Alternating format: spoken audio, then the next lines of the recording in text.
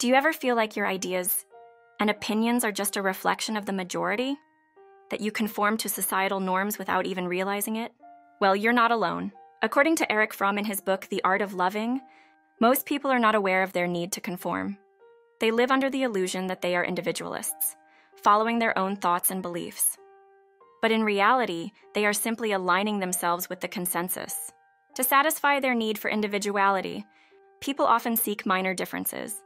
It could be something as trivial as the initials on their accessories or their affiliation with a particular political party or club. They want to feel unique. But in a world that demands conformity, true individuality is hard to come by.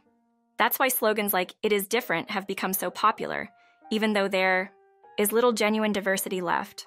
But conformity doesn't stop at personal choices.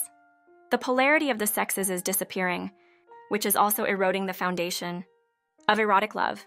Society preaches the ideal of unindividualized equality and where everyone is the same, functioning as mere atoms in a mass aggregation. We all follow the same commands, yet believe we are acting on our own desires. Just as mass production standardizes commodities, the social process standardizes, individuals calling it equality. This standardization is evident in the way our lives are structured. We become part of the labor force, adhering to fixed schedules and predetermined tasks. From top to bottom, there is little difference between those high up on the ladder and those at the bottom. All are bound by the rules of the organization. Even our emotions are prescribed, with cheerfulness, tolerance, and reliability expected at all times. Our idea of fun is also routinized. From the books we read to the movies we watch, everything is decided for us. From the moment we are born to the day we die, our lives are dictated by routines and prefabricated activities.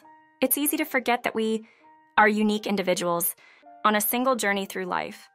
We experience hopes and disappointments, sorrow and fear, the longing for love, and the fear of being alone.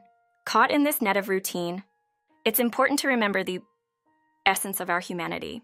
We have only one chance to live, to truly embrace our individuality and create a life filled with meaning and authenticity.